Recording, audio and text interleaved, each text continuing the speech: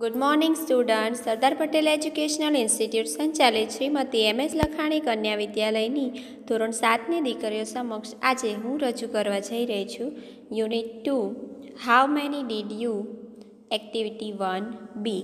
અહીંયા સુભાષચંદ્ર બોઝ વિશે એક નાનકડી અમથી વાત રજૂ કરાઈ છે. તો ચાલો આપણે જાણીએ. A boy was sitting at his table near the window. He was doing his homework. His mother asked, "Did you take your breakfast?"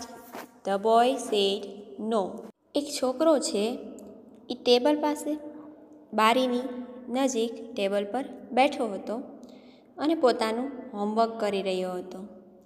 His mother asked, "Did you take your breakfast?" એના મમ્મીએ પૂછ્યું કે તે તારો નાસ્તો પૂરો કર્યો? The boy said no, અને બાળકે ના પાડી. Mother called him and served his breakfast. He was about to start his breakfast. Then a beggar came to the door. He said, "Please give me something to eat." મમ્મીએ એને બોલાવ્યો બાળકને અને એનો બ્રેકફાસ્ટ છે, નાસ્તો છે એ પીરસ્યો. હજી તો એ નાસ્તો કરવા જ જઈ રહ્યા હતા, અબાઉટ ટુ સ્ટાર્ટ નાસ્તો કરવા જઈ રહ્યા હતા કે એક ભિખારી છે એ તેમના દરવાજે આવ્યો અને કહ્યું, "please give me something to it." મને થોડું ખાવાનું આપો ને પ્લીઝ.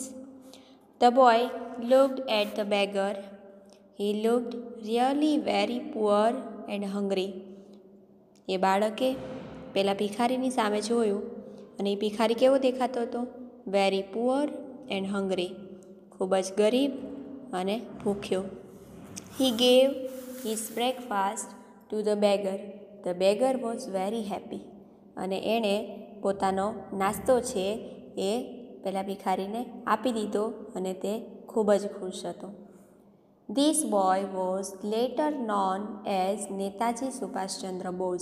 અને પાછળથી આ બાળક સુભાષચંદ્ર બોઝ તરીકે ઓળખાયા.